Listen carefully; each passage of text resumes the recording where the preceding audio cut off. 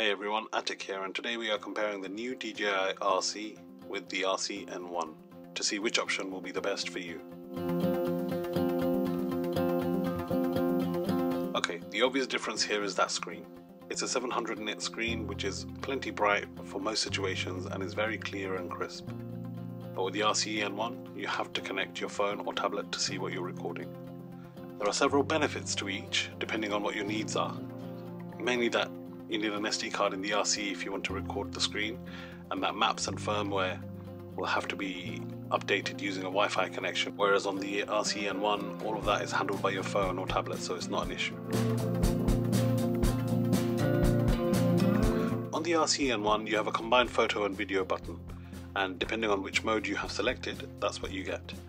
On the RC, however, there are dedicated buttons for each.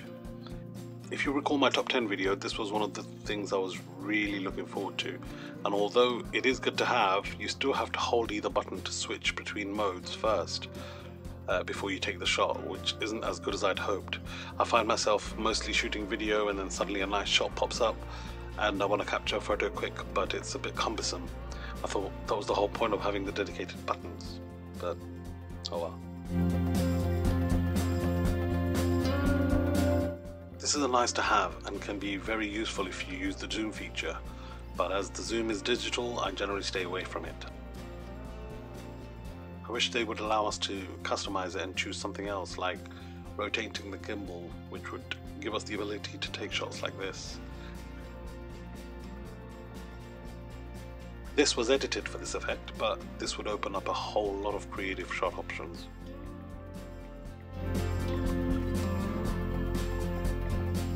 This is also a great addition to the RC, having two buttons which you can customize to your liking, as well as combining the right jog wheel for more options, but more on that in a bit. Currently you're able to configure either one of the two C buttons on the back of the RC to recenter or tilt the gimbal, to switch between follow and FPV mode, hyperlapse cruise control, lock auto exposure, increase or decrease exposure, access camera settings, or switch between the portrait and landscape orientation of the gimbal. You can also have two more custom configurations by using either C button with the right dial, choosing any of the above options.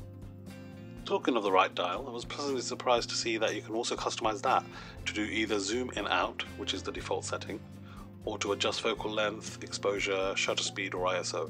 This is a great addition, but as I said before, I would love to have the option to rotate the gimbal slowly while filming. Nothing much to talk about here, except I find that the RC sticks feel a little sharper than the RC N1s, which is not a big deal at all, but ever so slightly uncomfortable nonetheless.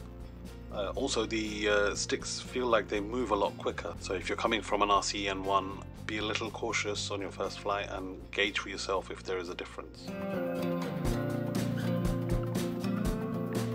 Both remotes are very similar in size, but obviously due to having the built-in screen, the RC is slightly larger.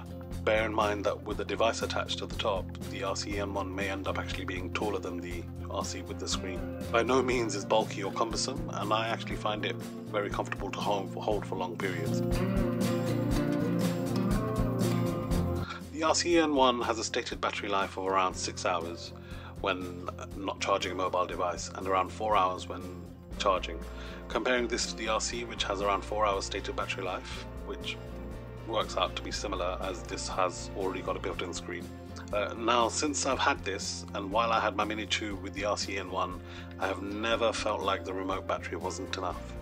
I have the Fly More kit for the Mini 3 and I also had it for the Mini 2, so I always had 3 batteries. I mean, even with 3 batteries, the stated flight time for the Mini 3 Pro would be 1 hour and 42 minutes. So effectively you could burn through 6 batteries with still just under half an hour of battery left to play, which is more than plenty in my book. And like I said, I have been very happy with DJI's RC batteries so far. Both these remotes are fairly comfortable to hold, but I think I prefer the RC as it's slightly wider at the bottom, meaning my hands are in more of a natural position. Both devices' button configurations are very well thought out, and I do have to say though that I don't miss fiddling with the cable to connect my phone to the RC N1. Okay, so this has been a major point of discussion on the interweb recently. So let me start by saying that the stated distance for signal is 12 kilometers or just over 7 miles for both remotes. It's the tech in the drone that allows that, which is OcuSync 3. Now, theoretically, they should both be the same, but there are many people saying that the RC isn't performing as well as the RC-N1. Personally, I've had some issues when I first started flying with the RC suddenly dropping bars, then reconnecting, etc. But I have not seen any issues with range for how far I fly. It may have been something they fixed with an update, or maybe I was just one of the lucky ones. Either way, let me know in the comments if you're still finding range to be an issue.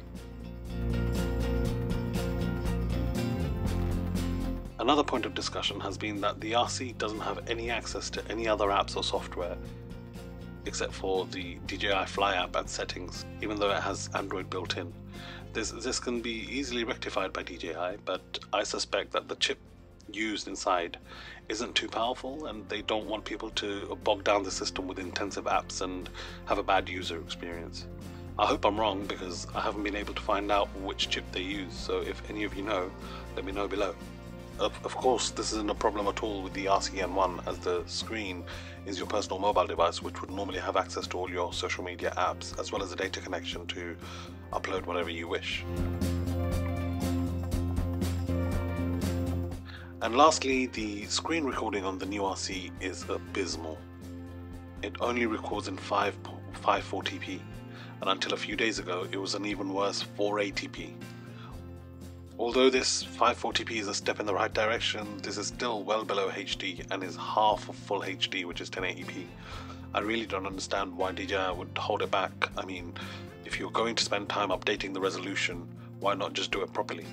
Even 720p would have been usable in most scenarios, but this just seems petty. For the RC-N1, that's a non-issue because it all depends on your personal mobile device. So if your personal device has a screen of 1080p, then it will record at 1080p or even higher in most cases nowadays. So that concludes my comparison between the two remotes for the Mini 3 Pro.